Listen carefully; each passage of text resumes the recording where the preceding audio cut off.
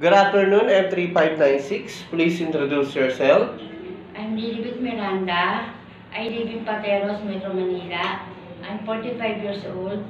I have two sons. Her age is 24 years old and 21 years old.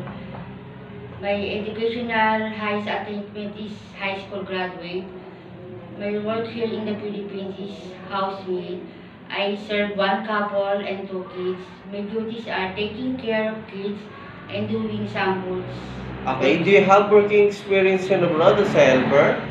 No, sir. Do you have working experience in abroad as a Yes, helper? sir. Okay. How many years did you work and what country did you work? I work in Hong Kong for almost 4 years and 9 months.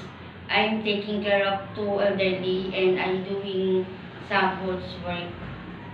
Okay, when did you started working? I'm starting working at 2017 on May 4 Until? until February 8, 2022. Okay, what is your main duties and responsibilities in Hong Kong? The main duties in Hong Kong is taking care of two elderly and doing some holds work. Okay, how many members of the family? We have two family in the house. Okay, age? Her age is 79 years old and 81 years old. Okay, are you afraid of dogs or other pets? Yes or no? Nose?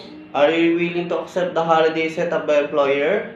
No. Do you eat pork? Yes. Allergic to any kind of food, drugs or detergent? No. Are you willing to cut your hair short? Yes. Are you willing to share job with other helpers? Yes. Do you have tattoo in any part of your body? No. Do you finish your contract in your employer, in your work in Hong Kong or not? Not. Okay, what is the reason?